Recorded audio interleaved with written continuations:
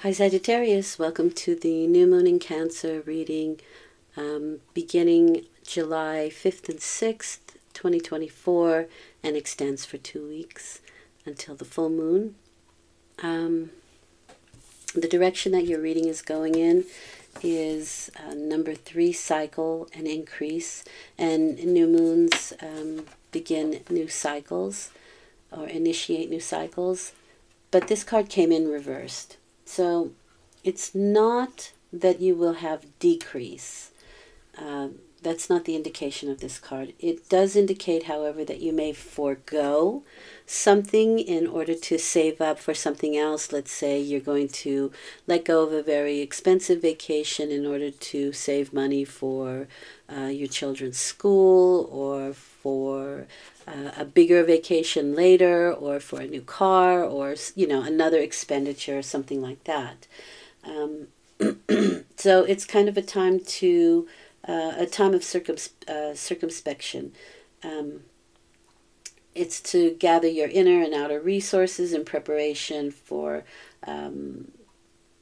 potential limitations. So, like I said, maybe you're saving money because you know that the economy is going to shit or something like that. And so you want to save up what you can, or that sort of thing. It's for an example. But the idea here is not to lose sight of the power you maintain through every cycle. Your conscious response will keep the road, right? The road on both sides fulfilled. So, in other words, it takes a little moment for you to save something or to forego something, so that in the future you have what you need. All right? So just foregoing something for now. Let's see how that is. That's the direction that the reading is going in. Let's see how that is in regards to the tarot reading. The first column is where you find yourself at the time of the new moon, or if you are consciously beginning something new. The second column is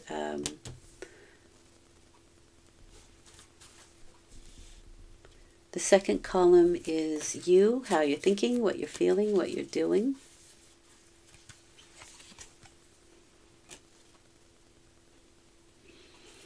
And the third column is probable outcome. Probable because some things we can change, forewarned is forearmed. Some things we are meant to experience. We have asked to experience them. We came to experience them. Always with inner growth in mind. It may not always seem that way in the beginning, but if we look for those lessons or the treasure in the situation, it makes everything a little bit easier. And we really come away with some important lessons. Okay. All right, Sagittarius. Ten of Swords and the Justice card. You want to be careful here because the Justice card is karma, right? What we give is what we receive with the Justice card. Everything remains in balance. This can be a legal situation for some people, but it is like sort of balancing out the situation, which we have with increase reversed here. It is the end of difficult mental situations, but your perspective is really important. Is this the dawn of a new day, or is it the end of a very difficult day? And we do have the Nine of Swords here, the outcome or probable outcome. So we have to be quite careful here in the way we view the situation. Now, for some people, a legal matter may have ended, and it may have been a very difficult legal matter. It may, the Justice card always says that it comes out fairly. If it was financial, may not have been a great financial win for you with the Four of Pentacles. This is the card of holding on. It's the Miser card. But it is also the moon, the sun in Capricorn. And that is a very much an empowerment card. And so 4 is about foundation and solidifying something, giving it good foundation. And the Four of Pentacles here can mean that you're holding on to something. Remember, with that increase card, holding on to something, to forego something in order to fortify something else that we are considering. So we're balancing the situation out. We're not going to buy that big fancy car right now because, you know, we want to buy a big fancy house later, something like that. But we're kind of tired of trying here. This can be the increase reversed. However, it is the end of difficult mental situations. But again, perspective is really important here. So why are we holding on to something, right? Is it to fortify or is it out of fear? Now, you may have given a no response here with the Hierophant, and you do have these 2 major arcana. So this can be big organizations. It can be schools, right? It can be religion. It can be the DMV. It can be the universities. It can be tradition and marriage.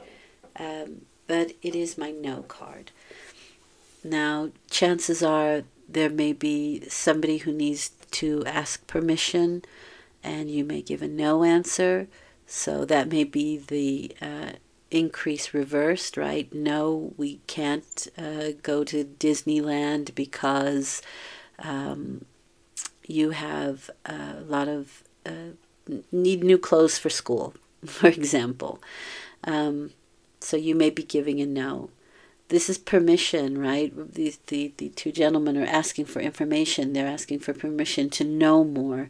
But with the Hierophant, which is associated with Taurus, says you can't know everything.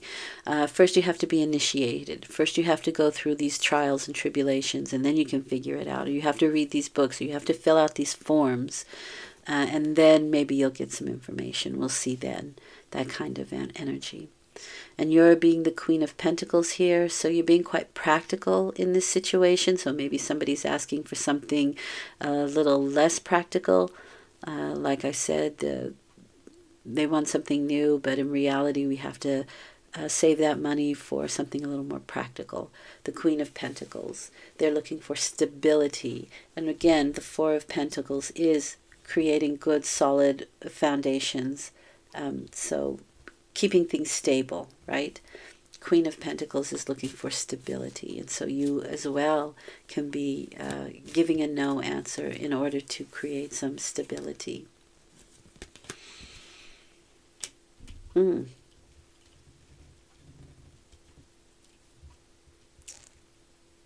that's interesting, because you have the money with the Nine of Pentacles, but you're not going to let go of it, right? There's something that we're saving it for, maybe harder times in the future.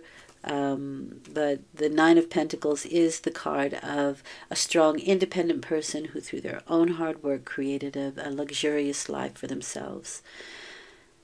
It is independence. It's Venus in Virgo, so we are really, really looking at the practical things in life here, especially with Virgo.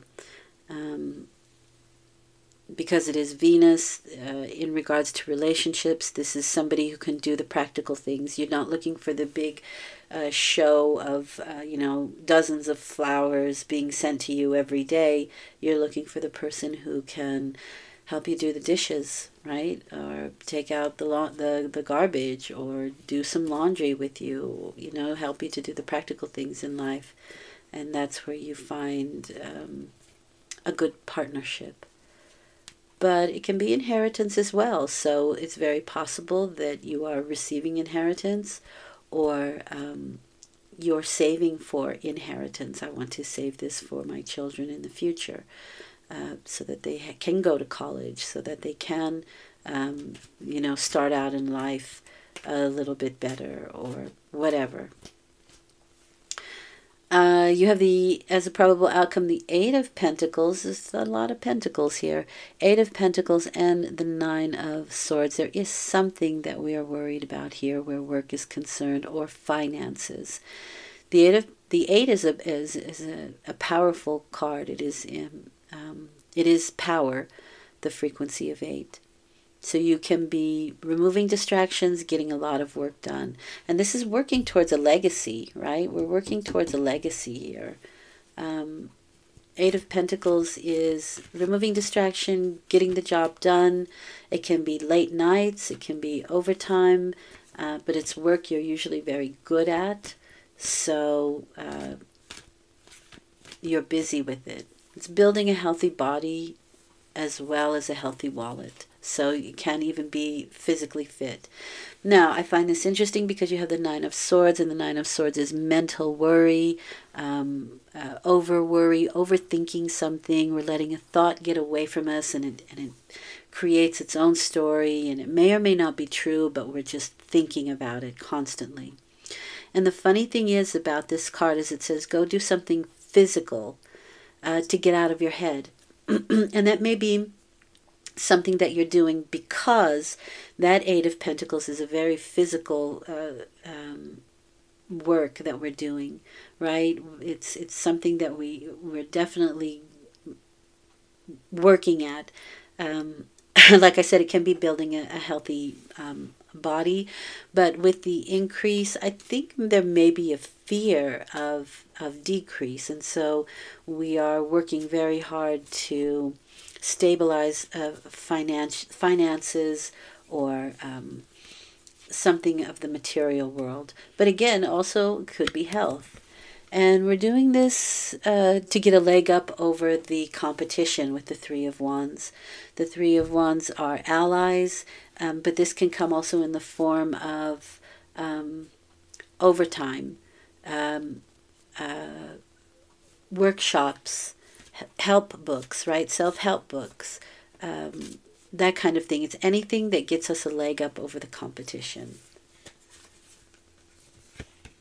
So for some people, maybe there is a situation at work happening where they may be laying off people.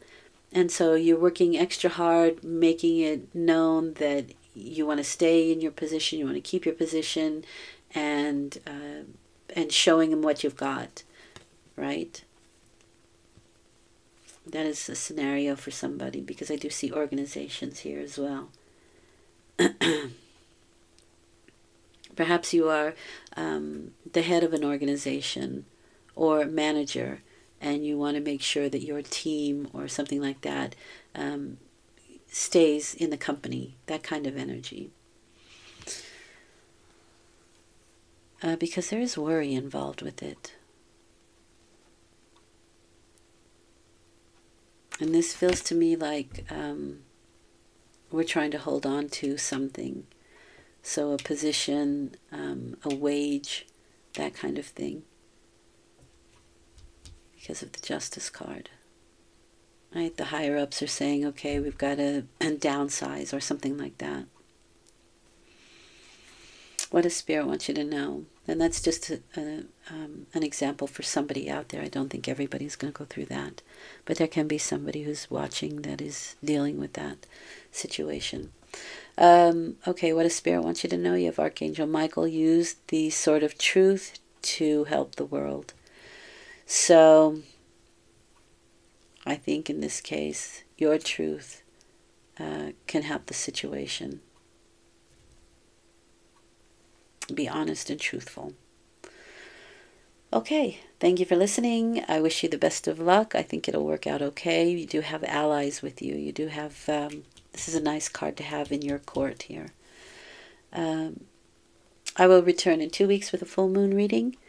Until then, take good care and talk to you soon. Bye for now.